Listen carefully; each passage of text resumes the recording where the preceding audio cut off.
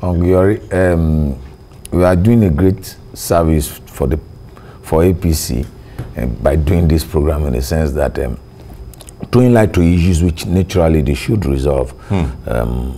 If you recall this drama series that we used to watch in the 90s, Fuji House of Commotion, and you can see that what we have is APC House of Commotion, and it seems as if things are falling apart. We hope it can pull it together, because it's important. We hope the center holds in this case, because it's important for APC and PDP to get it right. It's important for the sake of governance, and there's no new party that will take over in 2023.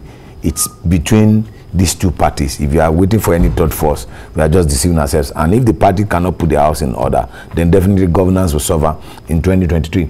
So as far as the drama of APC is concerned with respect to the convention, removal of the national chairman, and non-removal of the national chairman, Bumi coming back, and then relocation of Nigeria to London, where everybody keeps going to London. I thought the president went for medical rest, and then the attorney general that should be a guide, and the president said, that he has handed over everything to the vice president. We thought that the attorney general should be the first person that will ensure that that is complied with what was the first person, and the CBN governor to go to London to confer, and we had the Rufai has gone to London to confer with the president. Buni himself they say Rufai will be leaving this morning. And then Buni himself has gone to London to confer with the president, according to his medical trip to. Well, for me, one thing is instructive. One, for INEC to even recognize Buhari is an illegality, because having a caretaker arrangement within the party structure for close to 2 years is a dysfunctional approach to running the party.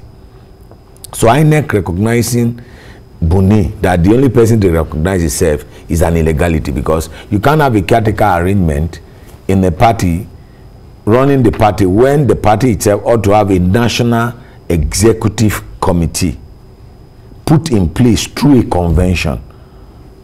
Indeed. And so for INEC it is like INEC giving credence to an illegal structure. And we have said it, whether it's not a function of whether it's APC or PDP, APC, but APC is the ruling party, and that's our concern.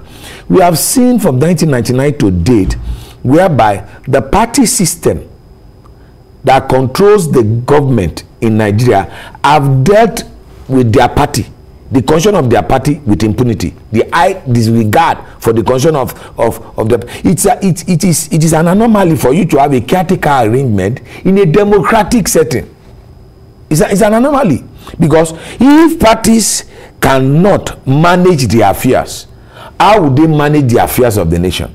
If you can't manage your affairs, and Oshiomhole was removed, and you put in this caretaker committee in place to conduct the convention first 6 months. After that 6 months was extended to another 6 months. Now you have this series of extension until INEC said, you know what, we require 21-day notice for you to have any change if you want to have a convention, and it is Buni that will write us for us to